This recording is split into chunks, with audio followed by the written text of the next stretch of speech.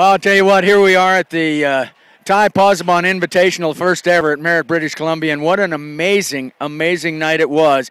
Nobody more amazing than Chase Outlaw, the Arkansas man who was so spectacular out here.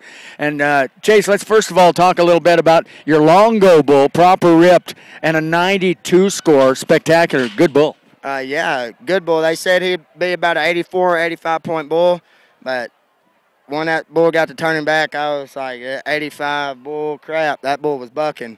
And luckily worked out good, made all the right moves. 92 points later, worked out.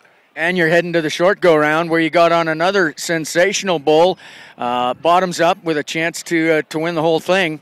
Yes, sir. Ty Pozzobon told me to pick him, said he'd be good, fit me just right, and 92 points again. Can't ask for anything better. I mean, I don't know what else to say. Have you been 92 back-to-back very many times? No, that's the first time I've ever been 90 back-to-back in long round, short round.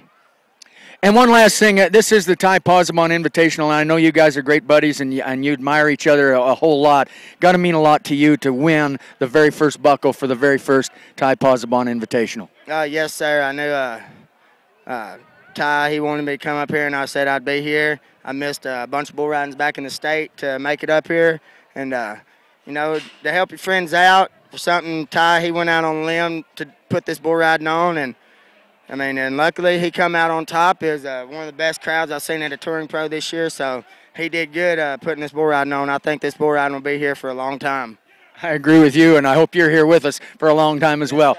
Ladies and gentlemen, Chase Outlaw, the champion at the first ever PBR Invitational for Ty Pozzobon, Merritt, British Columbia. I'm David Poulsen with the champ, Chase Outlaw.